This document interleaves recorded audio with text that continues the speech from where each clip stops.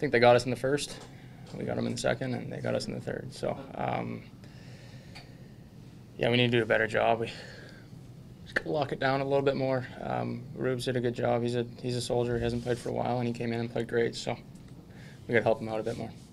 Yeah. How do you take a game like that? Because on the offensive side, you guys were pretty good tonight. Yeah, we did generate a lot. I think after the first period, the chances were 7-7, even though they're up 3-1. Yeah, I guess we just got to keep that rolling on the offensive side of things and just try to be a little bit more responsible again in our D zone. I guess in general, are you guys, maybe you could have fallen out of this game, like you fell down early, but you fought back again. You guys continue to keep fighting back, even though there's only 6 games left. Is that something you guys can maybe take away from this, that you're still fighting? Yeah, I think so. I think that's kind of, we've done that all year. We've kind of played from behind quite a bit, which is good to know that you can play from behind and get back in games.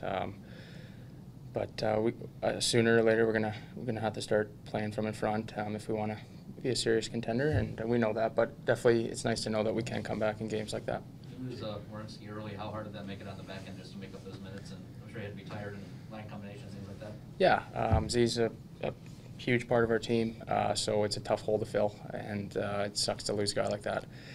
And I think the boys kind of did a good job of trying to fill that hole. It was too bad we couldn't get the win for him.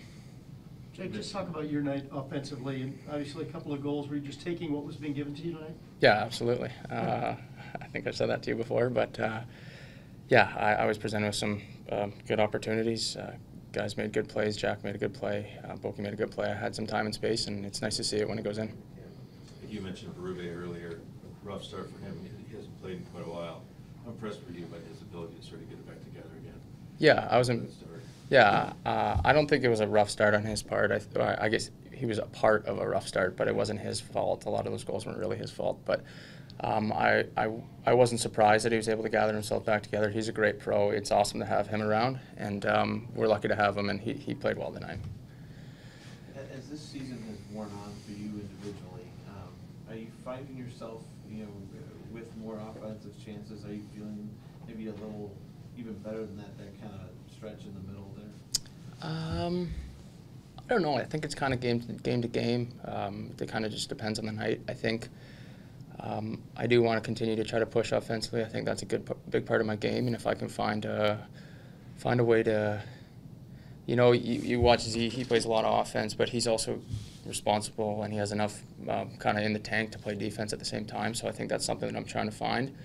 At this level, playing against top guys, I could play offense all day, but it's a little harder when you play offense for 45 seconds and you got to go defend against Ryan Getzlaff. So I think finding that is something I've been working on and something I want to continue to do, and that's going to help my game. What was it like playing with Boquist?